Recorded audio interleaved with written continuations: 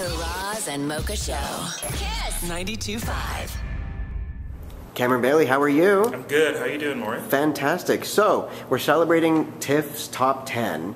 Right out of the gate, I have to ask you, how do you select 10 films out of all the amazing films that you had this year? You know, we're lucky. There's a lot of great movies being made in Canada right now. We put together an independent panel of filmmakers, film industry people, critics, that kind of thing, and they look at everything, and they select the 10 best features and the 10 best shorts. Now, how do you break the news to those that didn't make the top 10? Well, it's tough sometimes because, you know, it's like the festival process, you know.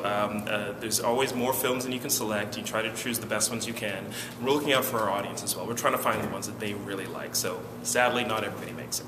Now, the general public, how can we get involved and celebrate the top 10? How can people that are watching this and hearing this get involved? Screenings are on right now at TIFF Bell Lightbox. You can go to tiff.net/top10, get all the information on the films that are in, the screenings that are happening. We had a great kickoff with a movie called The F Word, a romantic comedy set right here in Toronto with Daniel Radcliffe, of all people, and Sarah Gadon and many others. And it's continued really well. Now, what are some of the films in the top 10? Are there some that really stand out to you?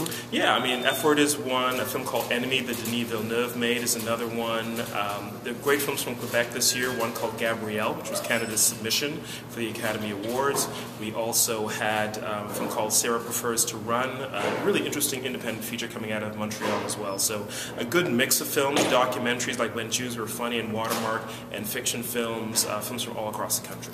Now, Enemy, I loved that film. And if you want to see Jake Gyllenhaal ride the TTC, go and watch Enemy. Jake on a Toronto streetcar. And this movie is a real mind trip. He plays two different characters, a guy who may or may not be, having a doppelganger come into his life. It's a bizarre movie. It's really beautifully directed, and it shows Toronto like you've never seen it before. Now, while I have you, before I let you go, what can we expect in 2014 from TIFF?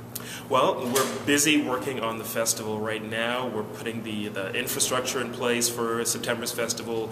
We're beginning to watch films, and over the next few months you're going to see us putting together a program that I hope matches what we had last year, which I think was one of our best.